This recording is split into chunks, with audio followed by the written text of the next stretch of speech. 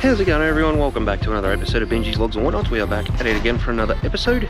We have decided to go down the road for our Tuesday afternoon, simply because we are starting to get a bit sick and tired of sitting on our backsides. So we are down at Wilson's Motor 10 to grab a few things from here and to have a look at something else while we're here. A little cart, as it were, one of these to be precise. We're also going to go grab something in particular, a clickety-click. Something that I'm currently using right now, set up in my room to see if we can catch anything unusual, but I highly doubt we will. But either way, we're here, we're going to have a look and everything else in between. So without further ado, guys, let's go. Pouting, they didn't have what we were after. I was actually after a security camera that sort of swivels around, but these guys didn't have any in stock. It must be an online thing, so I might have to have a look online, see if we can get it all delivered at some point down the near future. That's alright. We'll have a bit of a gander and see where else we'll have such things to have one stuck in my room. But for now, time for us to go to the next little thing, which could be up to Mattingly by the looks of it, but that's alright. We don't mind going for a little drive on our Tuesday off. So we didn't exactly come home empty-handed, guys. There is a couple of things that we did buy. One of those things being these particular gaming headsets. It is a USB one, unfortunately. It's not one that you can just plug into like a little jack like that. It's one of those USBs which I've got into the PlayStation right over there. 7.1 channel surround sound, so that is awesome, because every time the character turns you can hear it in a particular spot. So if it's behind you, you hear it behind it, and so on and so forth. That is insane. It's even got itself a little microphone. The other little thing that we got is this gaming mouse. It is a fairly light one. It is a rechargeable Bluetooth one. I do have that one as well, which I've used quite a bit, but I much prefer to have something a little bit bigger, so it curves over the mouse like that instead of having the hand like that, because having the hand like that way too much, it can cramp up the hand, something chronic. But having this, if you have a look, that's what that looks like. It's nice curved over the thing, but you look at this one, it's cramped up, so you can see the difference between the two. That, don't get me wrong, has done me well, but that is going to be smicky. Another thing about these I just realised as well is with the editing videos, that's going to make it sound so much better. And I realised this as well, I should have done an unboxing for these, because I know people love unboxing videos. Didn't even damn well think of it until after the fact. Oh well, poop happens. It's only the varies, so only that we're going to get for dinner tonight, which is going to be bloody awesome. Steak and chips, I think, are going to be going down well, without a doubt. Oh, look out. Dinner time, guys. It's been a hot minute since we've been to this place. Bacchus Marsh Golf Club. My typical, as you would say, steak and chips, as per the usual. Hopefully they got garlic butter. That is what one is hoping.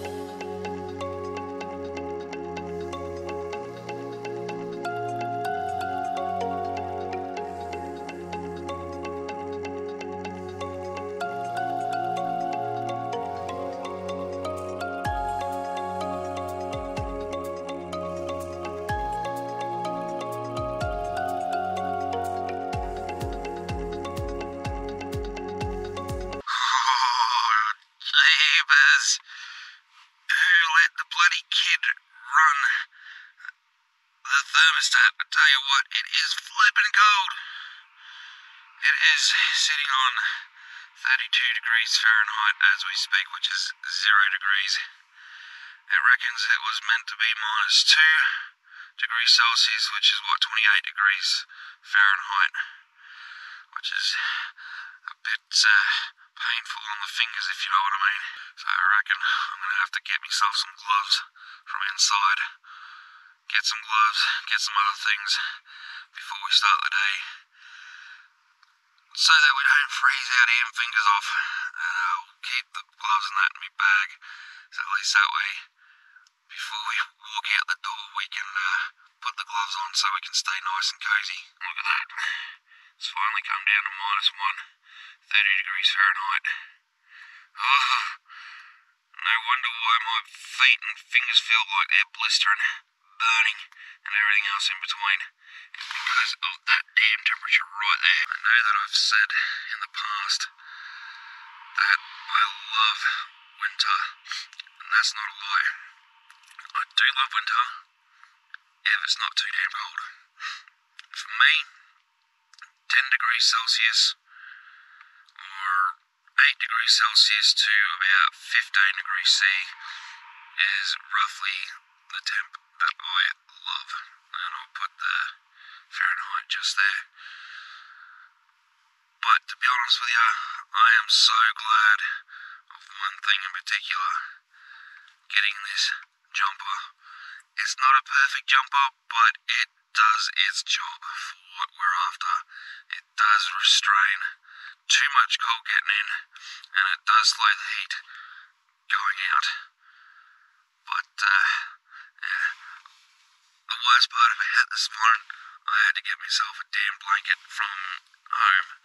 It's just one of those El Cheapo bloody woolen mixed blankets. I've just got it wrapped around my legs at the moment because I don't want to keep my car running, wasting fuel and everything else in between. There's not much point in bloody complaining about too much because the weather's not going to change for just a couple of simple words. All we have to do is just, as you would say, grin and bear it. So, I'm going to sit out here for a little bit longer and wait until that time to when the doors open up, then we'll go inside and do our thing. Yep, another frosty morning.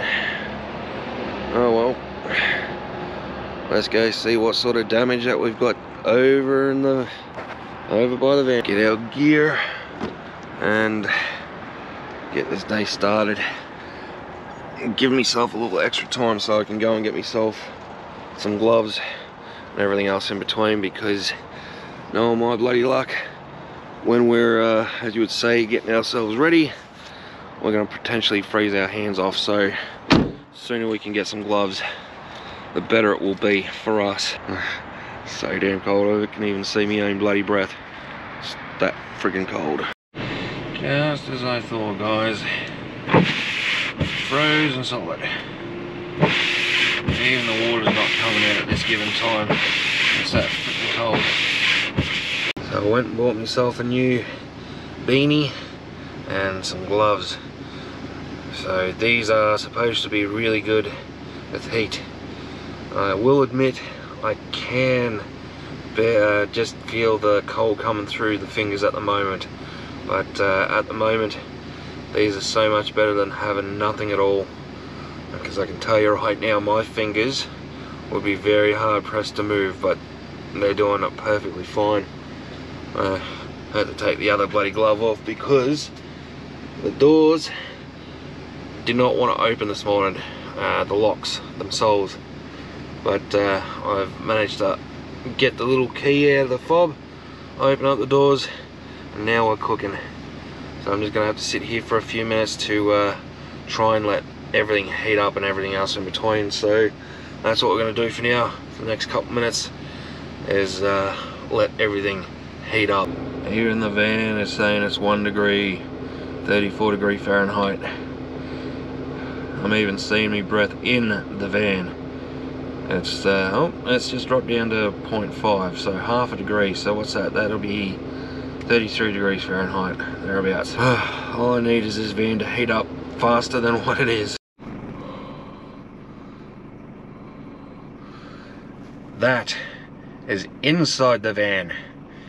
It is that friggin' cold right now. It's not snowing, which is a bit of a bummer. Would have loved to have seen some snow on the ground, but that would have made the drive a little bit trickier than what we usually go for, but that is alright. I guess I can live without seeing the snow and everything else in between, because we do not want black ice on the road.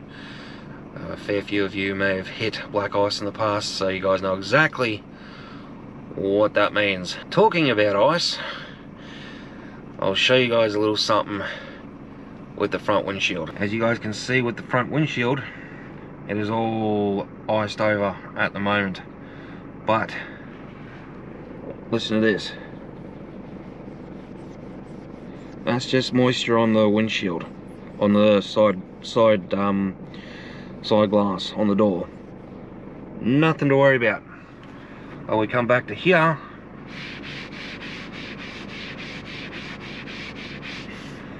It is icy on the inside of the friggin' windshield. What the actual badonkadonks is that? Ugh. It's gonna be a while for this windshield to unfreeze, unfortunately. I'm gonna have to put this heater back on and see if we can try and shift some of this ice before we move. Look at that. It is bloody frozen. Bloody frozen. Quick and easy way, if you don't have an ice scraper, you've got a clipboard, just come out and just start doing your business. Holy crap. That's actually a lot frostier than the last time. I'd have to say that's probably about 1 times more frostier than the last one. That is knocking futs. Who wants to come do Frost Angels with me?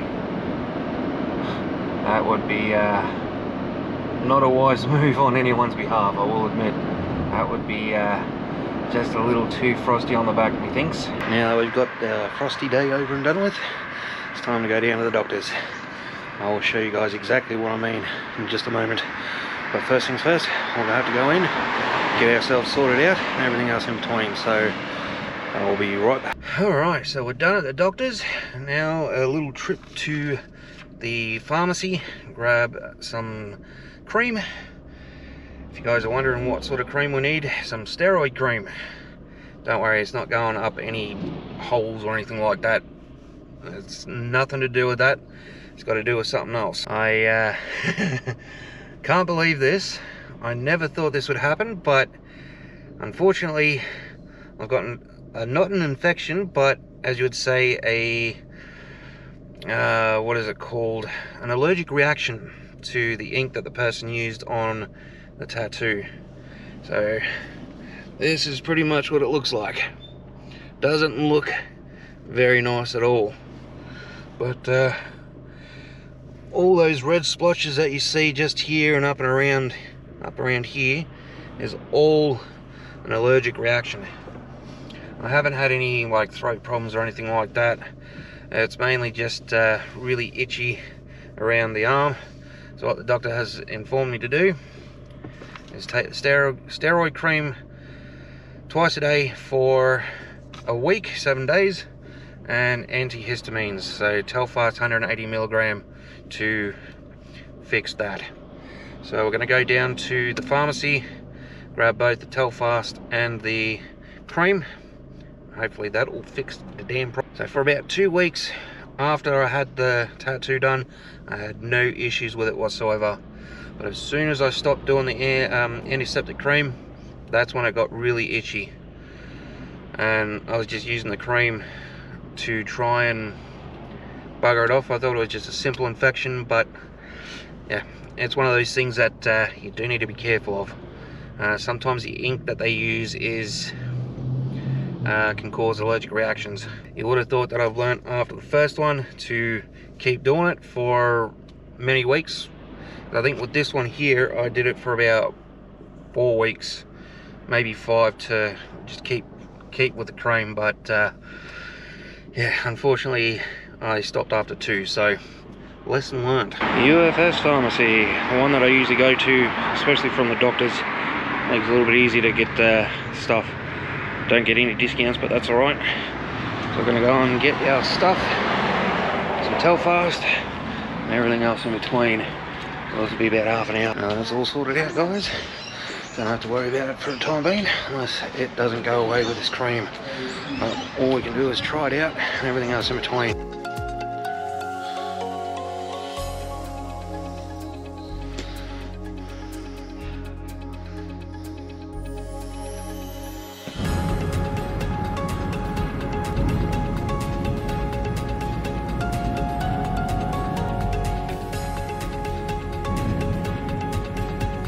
we're all creamed up, we're all antihistamined up. I must admit I'm feeling a bit weird at the moment, guys. I'm not too sure, but the itch is gone, which is good, which is lovely, which is what we want. But like I said, feeling just a little bit weird, kind of like it's a bit weird to describe, a bit weird to say this, but I'm kind of feeling confident. It's weird, I know, but don't need to worry too much about it, because I know it's probably not going to last very long, as it were. Not only that, we are down the street to do our Wednesday night little meeting, as it were, but I know you guys are getting a bit bored of that, so the last time you'll hear it from me. Not only that, I decided to come down a little early, grab myself a whole heap of these vitamins. That is Mega B. Doing a little bit of research to try and get my liver functioning better than what it has been. As you guys know, I used to drink quite a lot, but not anymore. So because of having a fatty liver, because of certain things, those vitamins are going to hopefully help us with getting our liver back to normality. Ooh-wee, 5 degrees at 9 o'clock. That is a cold night. It's going to be an even colder morning tomorrow. We'll see how things go. Now it's time to go home into a warm house. So with the weather being at 4 degrees or 3 degrees when I was coming home, we're definitely going to have to rug up tonight to make sure that we're not too cold. And I tell you what, this week's going to be very, very cold, to say the least. And on a little side note too though, guys, as you would have seen with the previous clip, the size of this damn tube. I don't know why or how this little tube of cream can last 7 days, especially using it twice a day, because I've been using this one here, Savon, to try and get rid of that so-called rash that I've got on my arm. Don't get me wrong, it's stopped the itchiness and it has sort of degraded some of the colour down a little bit, but it's just not cutting it. This other stuff's got some steroids in it to hopefully get rid of it quicker. Plus having the other stuff, the antihistamines, will help with that. So that and the cream should hopefully get rid of it. Then I can keep, as you would say, cleaning it with the Savon and so on and so forth. But that is for me to do just whenever I get the chance to do so. But for now, guys, I'm basically going to leave it at that. So in other words, I'm going to love yous and leave yous. I just want to say thank you to each and every one of you for being a part of this video, part of this channel, and everything else in between. I do appreciate each and every one of you for the continuation of the follow and subscription that you guys have got. Got a bit tongue-tied there. It sometimes happens when I get a little bit excited, as you would say. But I'm going to leave it at that, guys. I'll see you guys in the next video. Until then, guys, stay happy, stay positive, and everything else in between. Until the next video, guys, keep it easy.